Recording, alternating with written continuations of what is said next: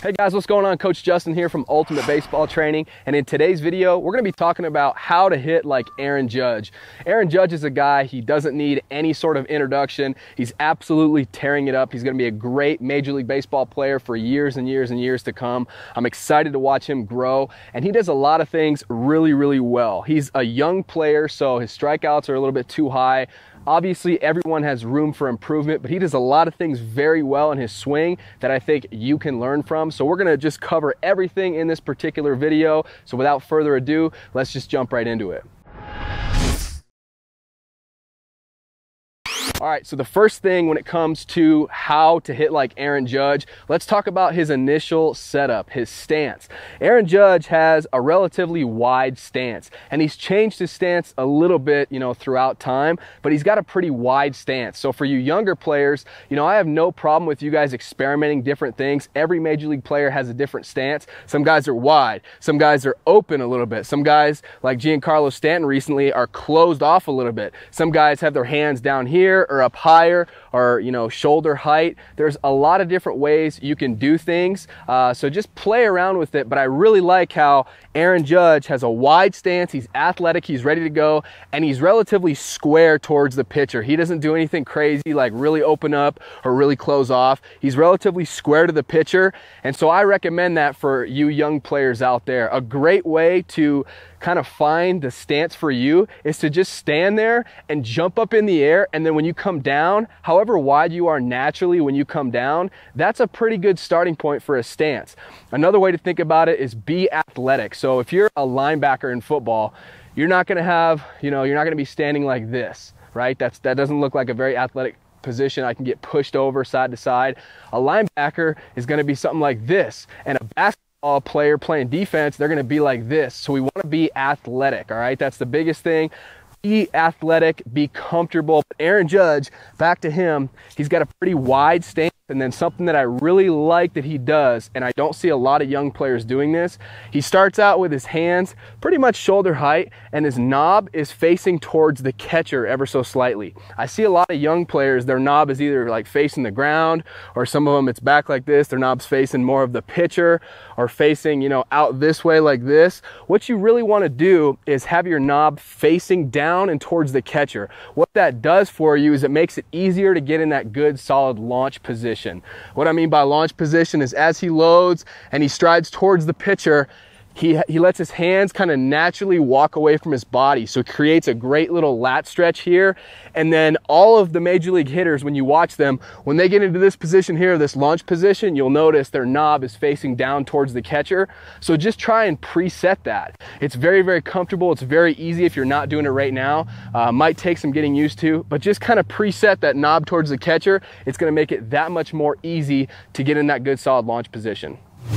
All right, so as I just mentioned, as all great baseball players do, Aaron Judge also does this. So he goes into his load, and as he strides towards the pitcher, as he gains ground towards the pitcher, you'll notice that his hands naturally walk away from his body and his hands go back. He's not artificially loading and doing anything awkward like this and artificially pushing his hands back. He's just naturally letting them walk away from his body. And you'll notice he gets this great lat stretch, all right? His front arm starts to lengthen out. So it's not completely barred out like this, but it's got some length to it, and he gets a great lat stretch, almost like his lower body is going towards the pitcher and his upper body is like coiling backwards, and he's just loading up so much energy to explode into the baseball. So that's something I recommend you do, is focus on getting a good solid lat stretch.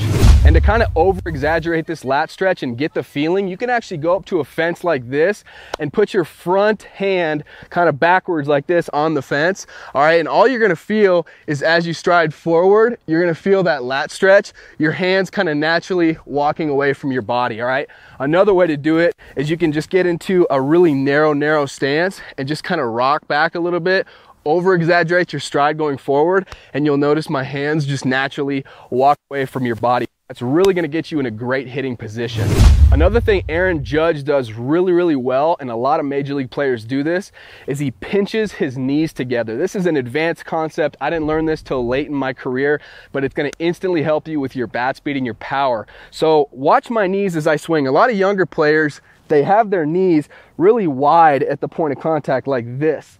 And that's an okay position. You know, if everything else, you know, lines up, then you're still going to be able to get some hits and hit for power and things like that. But what's really going to make a difference is having your knees at the point of contact, have them pinch together and get into a position like this. So this leg is straightening, this knee is almost driving forward, my toe is dragging on the ground. That's something Aaron Judge does really, really well. So again, you can focus on this even without taking swings. You can just stand here and work on, boom, driving your knees together. Last thing, another advanced training concept that kind of is automatically installed into Aaron Judge's swing, his elbows. You watch his elbows, and his elbows throughout his entire swing, they stay the same distance apart. What I mean by that, you see a lot of younger players who develop bat drag, and their elbows start like this, and they go into their load and their stride, and then they'll let like one of their elbows collapse, and they get this back elbow kind of leading the knob, so they get into a position like this. And that's something you really want to avoid. You don't want to avoid, or you don't want to have bat drag. And so something to focus on just off your tee work and in batting practice, soft toss, front toss, whatever. Focus on throughout your entire swing, keeping your elbows the same distance apart until, you know, after contact, then obviously you're going to get into this good power V position, but keep your elbows the same distance apart. I hope you enjoyed today's video, and before you go, I actually want to share with you my bat speed boosters. These are 5 great drills that are going to quickly add 5 to 10 miles an hour to your bat speed, and it's 100% free. So all you have to do to grab these bat speed boosters, just click on the very first link below this video in the description. That's going to take you to a page. All I'm going to ask for is your email address. That way I know where to send these bat speed boosters, but I would highly recommend them. These are a few great drills you can add to the end of any workout or any practice, and you're going to see dramatic gains in your bat speed. So again, click on the first link below this video, go grab your free bat speed boosters. As always, if you enjoyed today's video, please leave me a thumbs up. I would really appreciate it. Let's work together to get to 1,000+ thumbs up on this video. As always, if you're not already, be sure to subscribe to the channel, because we're coming out with new baseball videos every single week, so you don't want to miss any videos. Be sure to subscribe and get in the comment section below and let me know what you want me to make future videos about. Thank you so much for watching, and I'll see you next time.